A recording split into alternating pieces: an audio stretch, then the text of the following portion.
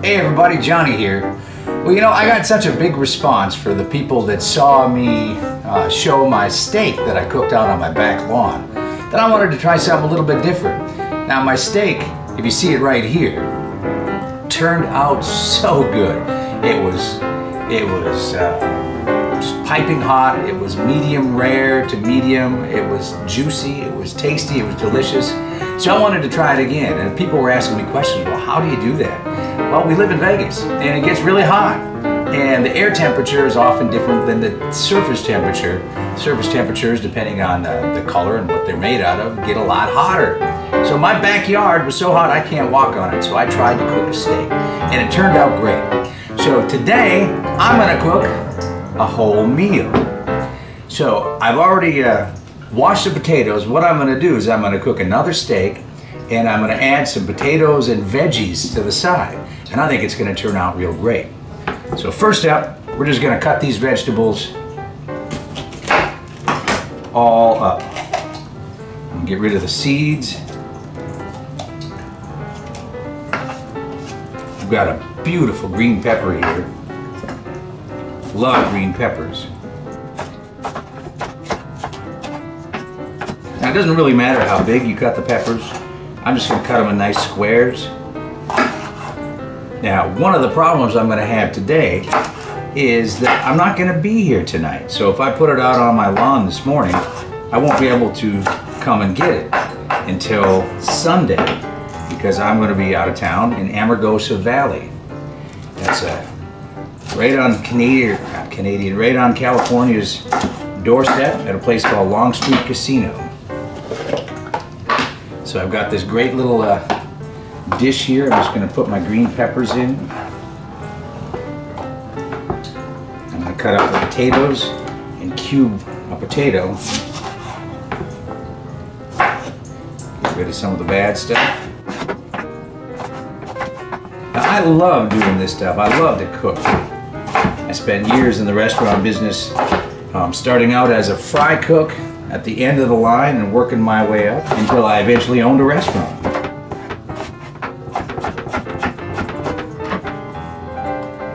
That's plenty of that.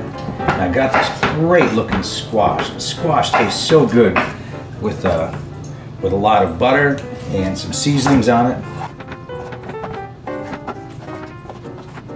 And again, I'm just going to cut this up into little pieces. The last piece is I got an onion. I like sweet onions. They're great to cook with. They're not too hot. They always are consistently good tasting. Sweet yellow onions.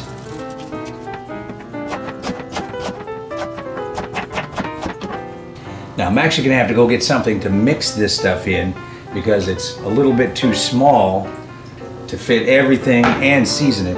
So I'm going to use this bowl right here and pour them all into the bowl. I'm just going to mix them around. Suppose I could add my other potatoes. Probably not all going to fit, but that's okay. So what I'm going to add to this is I already pre-melted some butter, and I'm going to put some butter right in there, and then some shredded Parmesan cheese,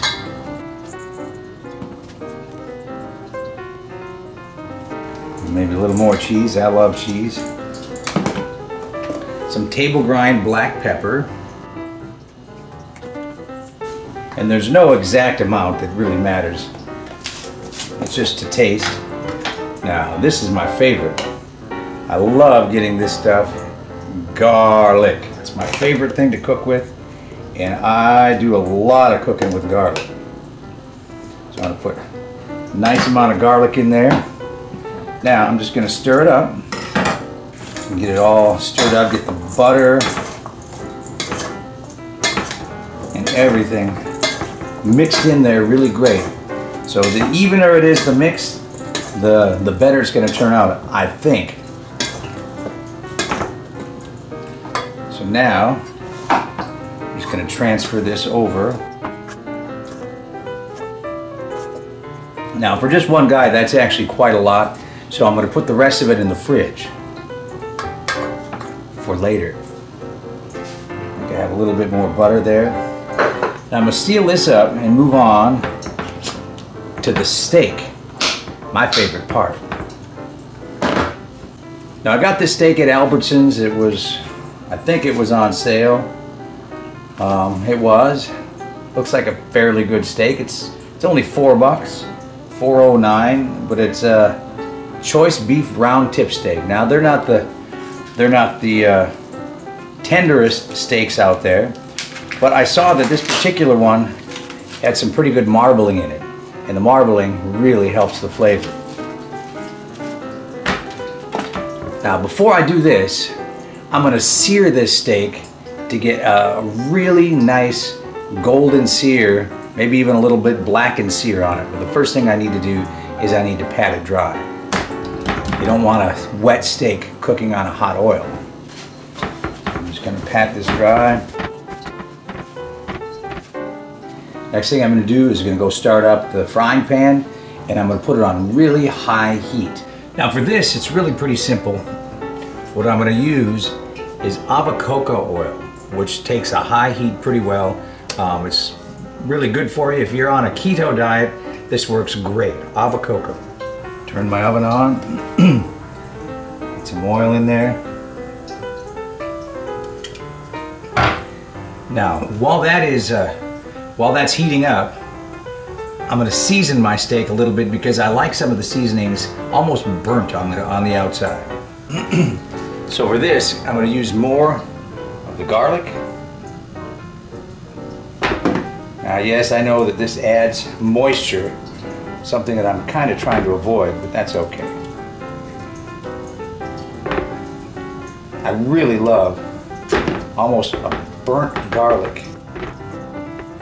Now this looks like a lot of it's going to cook down.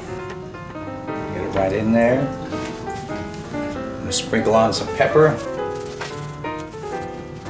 and a little pink Himalayan sea salt. Really love this stuff.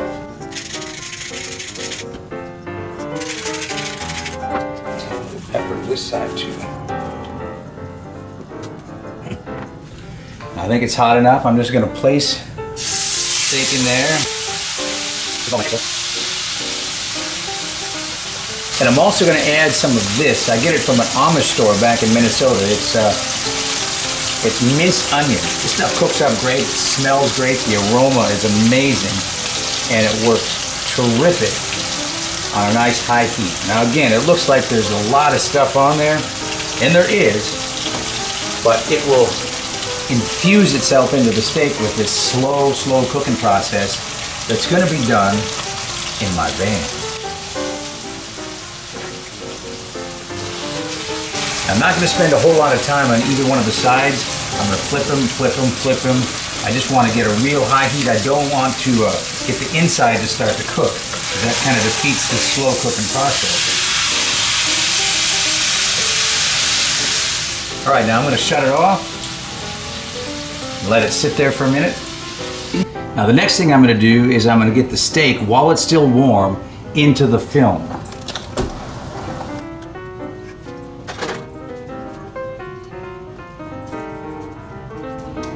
And make sure to get as much of this as I can onto the steak,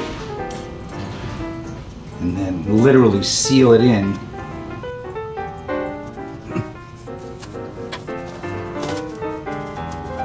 I want to make sure that it's fully sealed, so I'm going to do it on this other side now too, because I don't want to get any air into it. Alright, now that's it.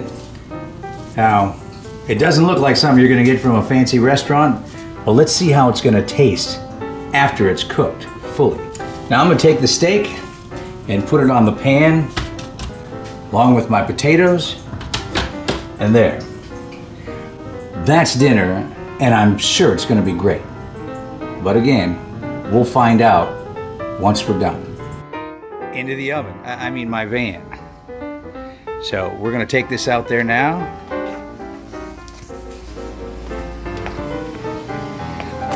Oh, another beautiful day in Las Vegas. It is really hot. And we're just going to gently press that in and press bake. that's it. Let's see. The outside temperature says 113, but up there it's actually closer to 7,890 degrees. So it should cook really well. I'm gonna put it over here to the other side of the oven so I can drive safely. And then we'll just see what happens. So I've been driving now for about 3 minutes. And already the pan up in my front dash is too hot to touch. That's a good sign. I think we're gonna be great. And I can't wait to try this steak tonight. Well, hey guys, I just finished my first show, a place called Merrill Gardens, of the day. So as of now, this has been sitting in here for about an hour and a half. I'm gonna check it out. The smell when I got in here was amazing. Ooh, that's actually too hot to touch. Potatoes, they are cooking just nice. Oh, that's hot, very hot. And the steak, again, it's baking in its own juices right now. Let's see, it is 114 in here. That's the ambient temperature, so up there it's probably closer to 130, I'm guessing. Just hitting that safety zone. So now I gotta go back home, grab a few things, and head on out to Death Valley. So catch up to you and shortly. Well, hey guys, I'm in my hotel now, and we're getting ready to try this stuff out. Now, I needed a towel to bring the tray in because it was just so hot. It got up to 118 with the ambient air temperature. I gotta think it's around 130 right on the dash. Now, just to show you how hot it got, it actually bowed this thing out and it melted the plastic. And this is a hard plastic lid, and it warped it a little bit and it got so hot. So I'm just gonna put some of this. These are the potatoes and some of the other vegetables on there. And then see, that's enough.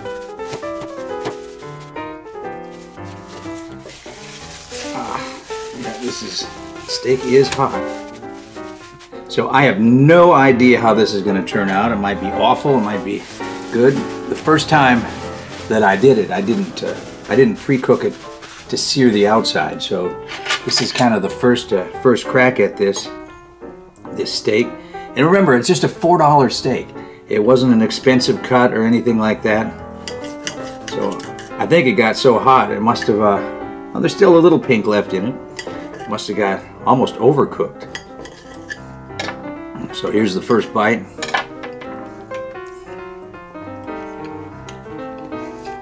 Oh man. Cooked right on the dash of my van. Now that is a good steak.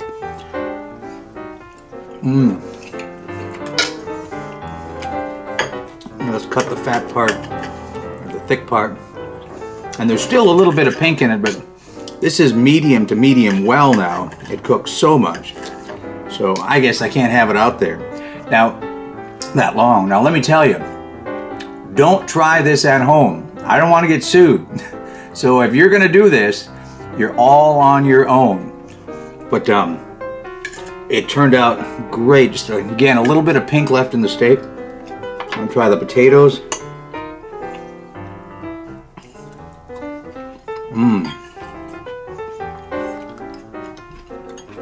Oh, that's some good eating. So for anybody that has a long drive and 120-degree temperature, I hope you enjoy this. I know I am. Oh, that's perfectly cooked. The vegetables, there's still some steam coming off them. The vegetables are like firm and tasty. Oh, that's good. Well, that's it for experiment number 2. I have no idea what I'm going to cook next. Maybe I'll try one of Frank's pizzas. Those decrust pizzas are great. I might try that on my back lawn. So Till I see you again, happy eating, everybody.